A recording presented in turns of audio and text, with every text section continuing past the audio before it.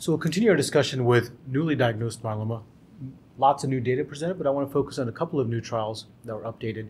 And one was Alcyone, which looked at VMP plus or minus DARA. And this is the first time that we see DARA presented now in the newly diagnosed setting in the phase 3 trial.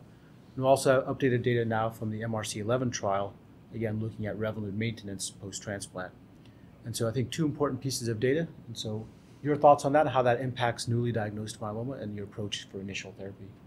So. Yeah, I mean, I think the data on DARA up front supports what I think we all know in our minds, which is that DARA plus anything is better than anything in a randomized trial.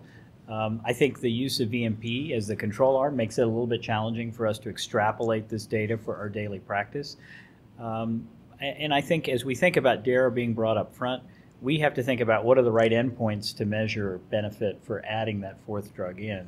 Is it MRD negativity at 4 cycles? Is it MRD negativity at 8 cycles? What's the right benchmark? Because I think that, to me, is a little bit, it's the big question. Yeah, Dr. Matthews, again, presented nice data from her international trial, VMP plus minus DARA.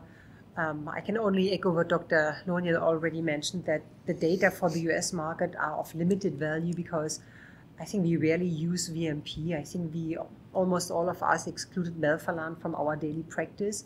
But again, it really underscores the concept and that DARA upfront can really change the progression-free survival and the depth of response. I think she presented also nice data on MRD negativity, and her data clearly showed an advantage of daratumumab. So if we say that MRD is the kind of, probably a future or new endpoint, I think that study clearly showed that DARA should probably be a part of future frontline treatments. Yeah, I think this is the first of a probably more to come era of 4 drug regimens now starting to show benefit over 3 drugs. And I think the other thing is that I echo that nobody in the United States, I think, uses VMP. The question is if this gets FDA approval and DARA is approved for frontline use, can we use it off-label with other combinations? That I'm a little skeptical that will happen, but if it does, that will allow us to use maybe DARA with other drugs that we're more likely to use it with Revdex or Revlimid Velcade Dex combinations. But I think if it doesn't happen, the DRD versus RD trial will probably read out next year, I would imagine. Yeah, frontline, yeah.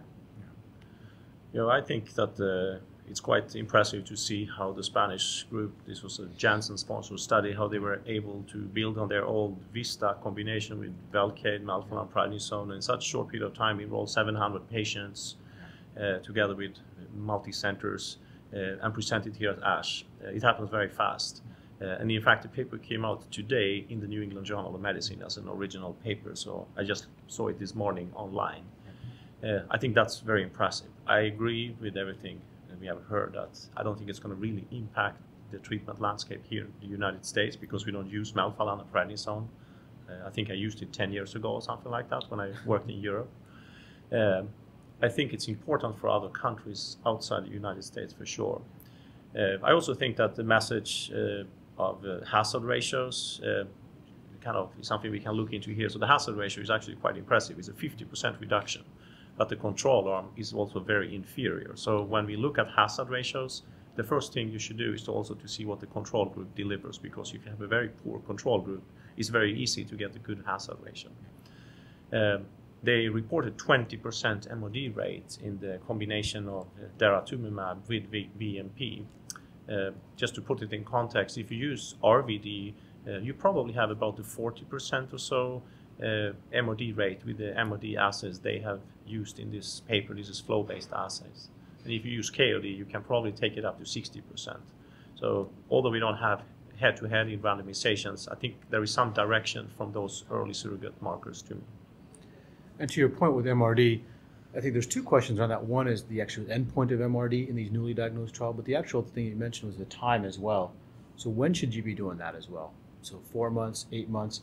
For transplant ineligible patients, should we be doing it at 12 months after they get full therapy? So any thoughts on that in terms of when we should be looking at that?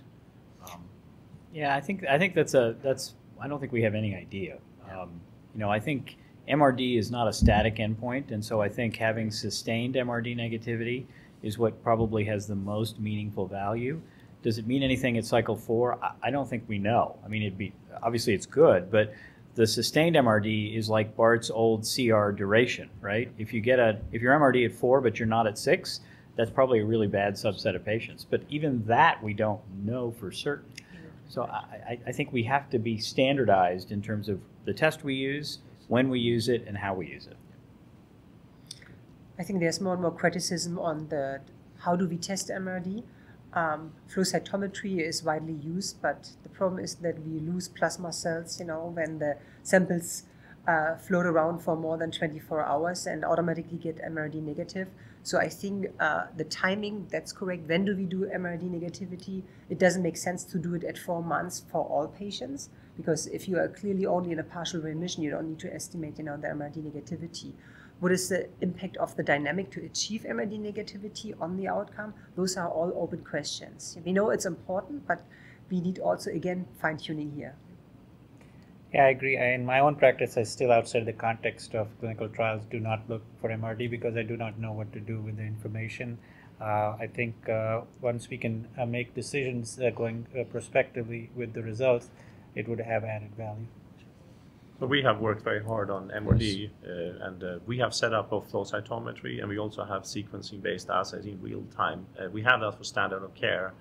To me, it's very obvious that the sequencing-based assays are going to be the ones that are going to move forward. They are more sensitive, and they are more reliable predictors of progression-free survival. And there was actually an abstract that was an oral presentation here at ASH from Hervé Aveloison, which was the final updated analysis of the IFM 2009 randomized phase 3 trial.